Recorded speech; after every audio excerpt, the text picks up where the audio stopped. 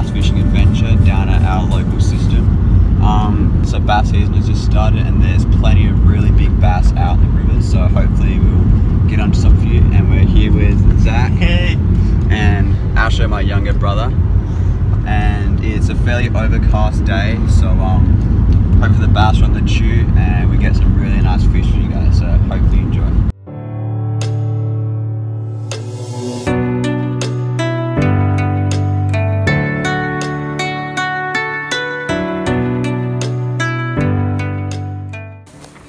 So today my outfit of choice is a direct seller 2500, and that is spooled with 10-pound J braid and 10-pound FC rock leader, and a Black Savage 2 to 4 kilo 7-foot spin rod.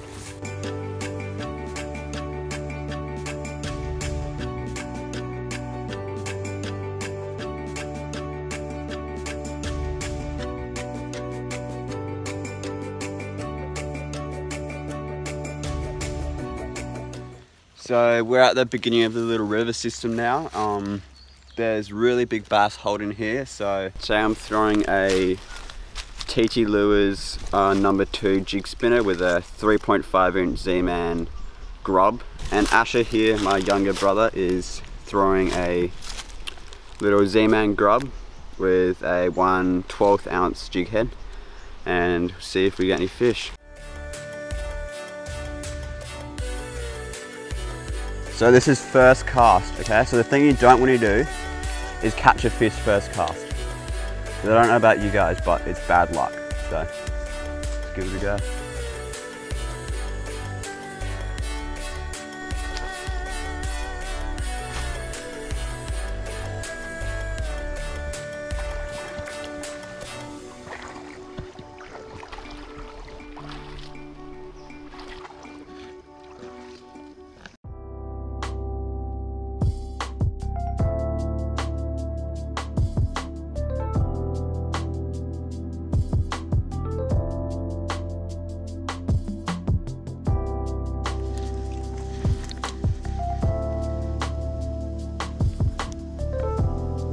On. First fish of the day. Little bass.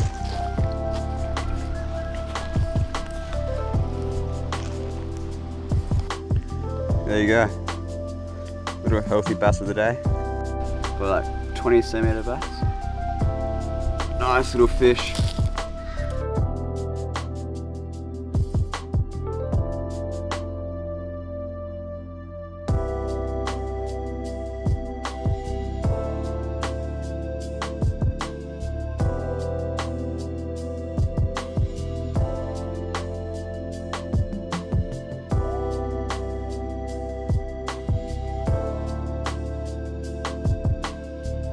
Hooked up to another bass.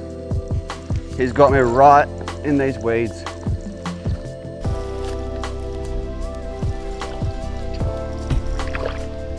Feels like a good fish.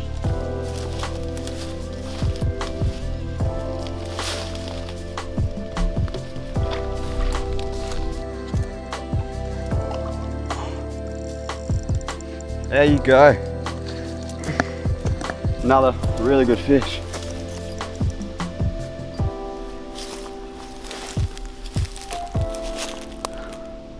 Such awesome fish. Skinny water bassing at its finest. Really shallow little creek here. Plenty of weeds and cover, and this guy just came out and hammered it. Unhook him. Give him a release.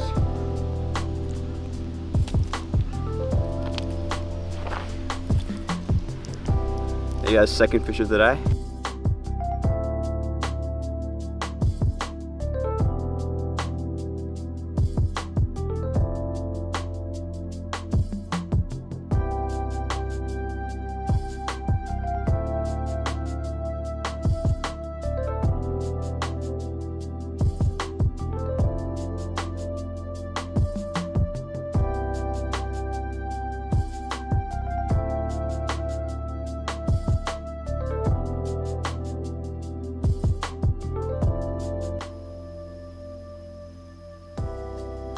Yep.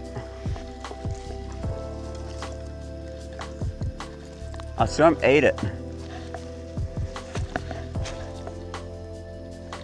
Another little bass. Hopefully they get bigger, but still a nice little fish.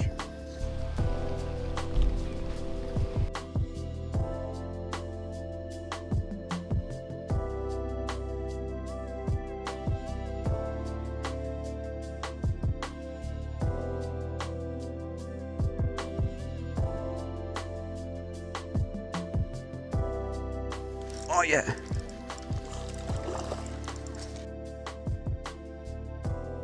Double hook up with Asher. 2 little bass.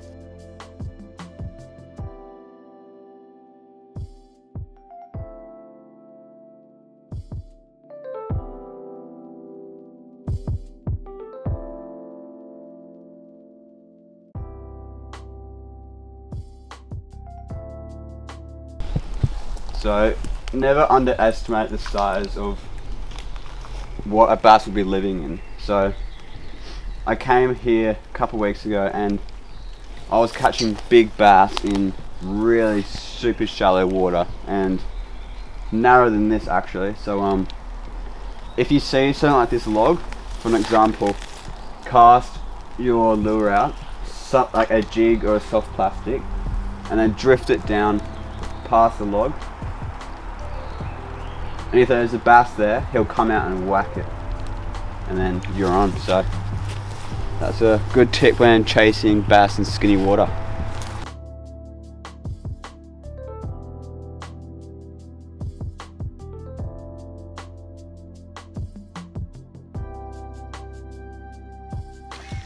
So we've done pretty well so far. I think I've caught 7 bass so far, which is a pretty good day to be honest actually.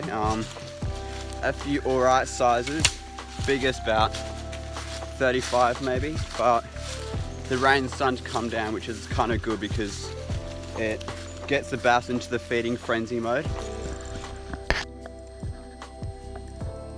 Big bass? Yeah, that's a good one. Yeah. Nice bass, guys. Right as I was saying we should move, it came out. There you go. Beautiful bass. So that's a nice little fish of the day. Probably in the low 30s. Healthy little fish. He absolutely smashed a little Zman grub. So really nice fish. We'll get some photos and get him back.